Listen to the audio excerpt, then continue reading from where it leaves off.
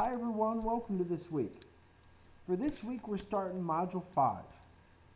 And in Module 5 we're going to be focused on the introduction to macroeconomics and some of the challenges we're going to be facing in macroeconomics. This is like a beginner topic that really is going to focus on what we're going to see later in the course.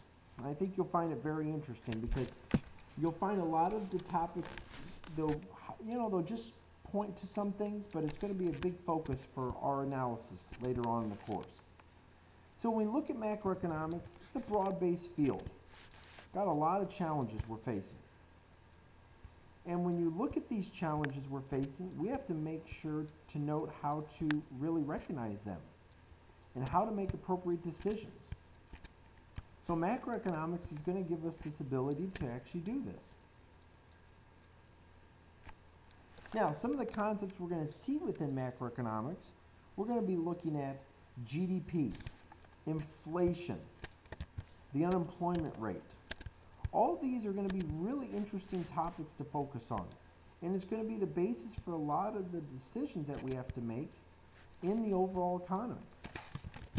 So for this week, we're going to be looking at those topics. You're going to have a discussion board. Make sure to review the requirements of the discussion board and when the first post is due in the course, because that's key to doing well. And a lot of people need to make sure to have that first post in by the required time period, and also make sure to really focus on APA formatting in your work. APA formatting is another key concept that a lot of people are skipping over. And what I mean by APA formatting is I need to make sure you have an in-text citation, a reference that supports your work, and in the appropriate formatting. And if you can do that, it'll really do well to go for your efforts. Another thing that you want to focus on is make sure to focus on answering all aspects of the question. A lot of people skip around on that.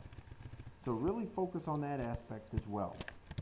And if you have anything else, let me know, but I look forward to your effort this week.